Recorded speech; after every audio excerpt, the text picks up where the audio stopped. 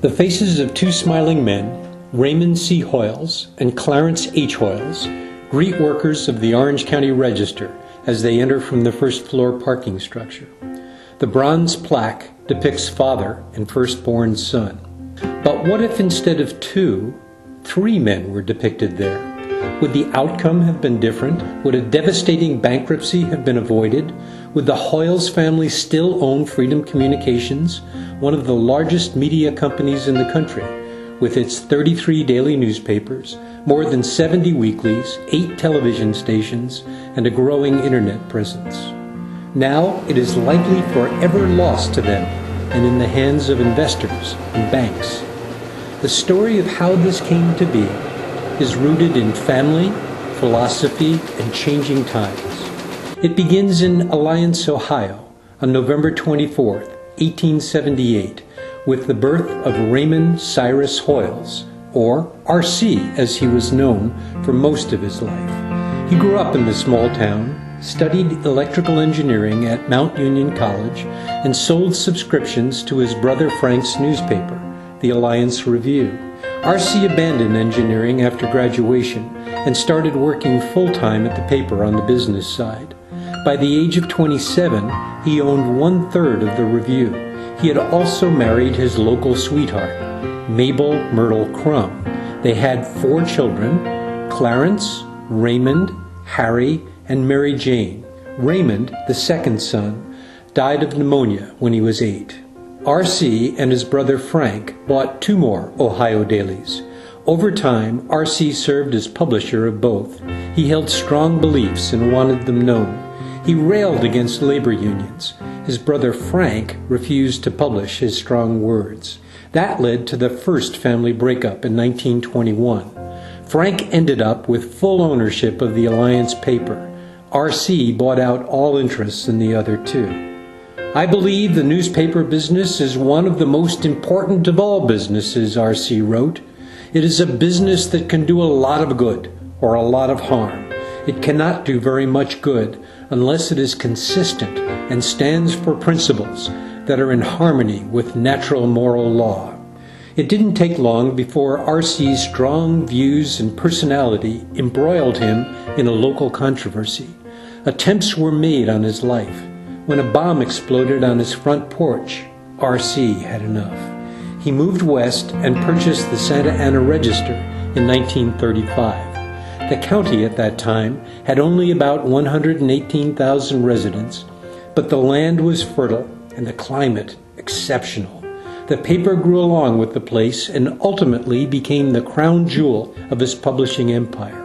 It also became the pulpit for R.C.'s lowercase l libertarian beliefs. He thought the rights of the individual and personal freedom were paramount.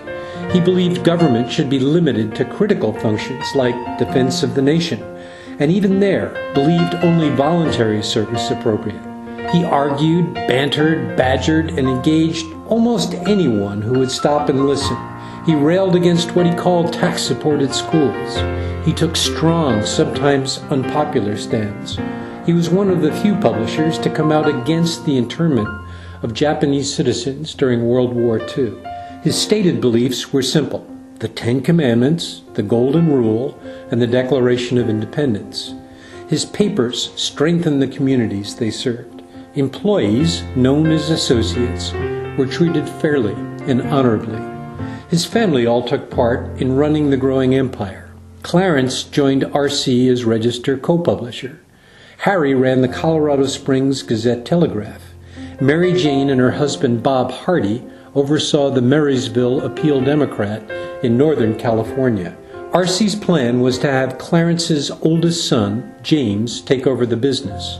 But when James died in 1964, at age 34, no new successor was named, an uncertainty that undermined future governance.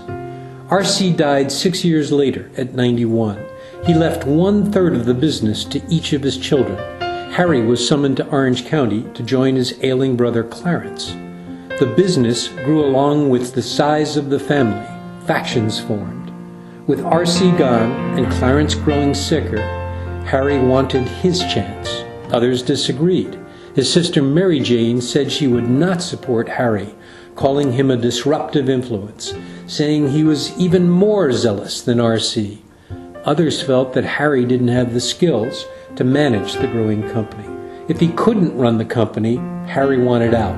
As one-third owner, he demanded one-third of $830 million, his valuation of the company. He was offered $74 million. Harry sued in 1982 to sell the company and have the shares divided up. In 1985, as the litigation dragged on, he offered to buy freedom from the rest of the family. His first offer was $900 million. Then, a little more than $1 billion. He was rebuffed.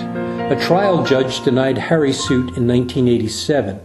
Harry appealed, but lost again in the state Supreme Court.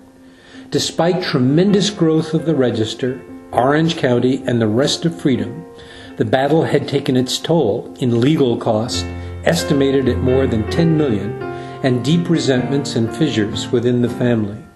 Harry died in 1998. His son Tim led an effort 4 years later to allow family members to cash out. The family, now grown to about 75 members, representing several generations with different interests and needs, reluctantly supported the plan. In 2003, with newspapers still thought of as solid economic investments, the company went up for sale. A group of fourth-generation Hoiles family members wanted to keep control of the business and preserve its commitment to libertarianism. Bidding was fierce. The company was sold to a smaller family group.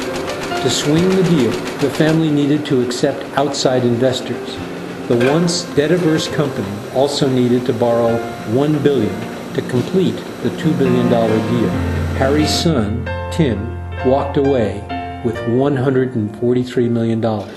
As debt payments came due, even though almost all of the individual properties remained profitable, the company struggled to make its payments.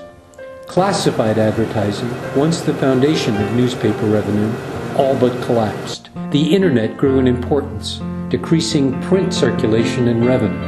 The subprime mortgage collapse hit freedom especially hard at its California and Florida properties. The deep, long-lasting recession sealed the company's fate. Bankruptcy was the only alternative. The remaining Hoiles family members lost everything. Today, with the debt reduced by 58% and expense controls in place, there is a new, leaner, aggressive company planning for a bright future. There is a new board of directors and new owners, but after 75 years, none of them goes by the name of Hoiles.